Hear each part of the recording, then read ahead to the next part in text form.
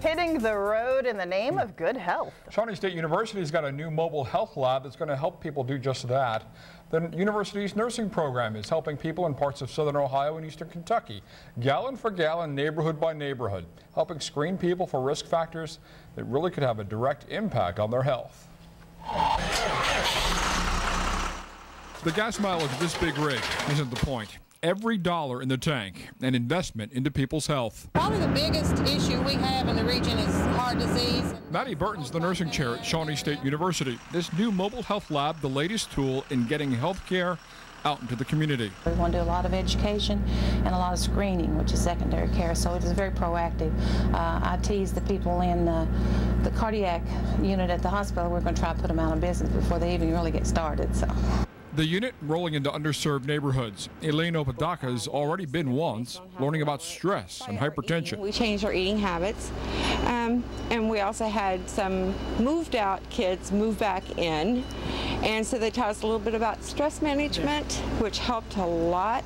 So somewhere in there you got a little gray. Oh no, this is natural. They hadn't got to me that bad yet. Have some extra food that's left over from that we couldn't get downstairs here. We have some crackers, and we also have some refried beans. 500 people a month? 500 families a month. Okay. Nelson Klaber's the assistant pastor of a church that does a huge outreach ministry. There's nothing holy about a building. It's the people in it that's the church. Now starting out, the mobile unit partnering with the Central Baptist Church in Portsmouth, another venue to get the health message out to people who may need it most. You can read through this, tell you some things, other information that you can use. Melvin Apodaca has already also come once, only to find out he's got high blood pressure. I didn't find out until I visited there, and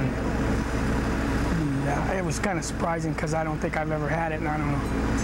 And cutting down on salt is really hard for me. Rolling down the road one neighborhood at a time and teaching a new generation of healthcare providers about a modern-day twist on an old-fashioned house call. We could hear the students say, "This is the first day I really feel like a nurse."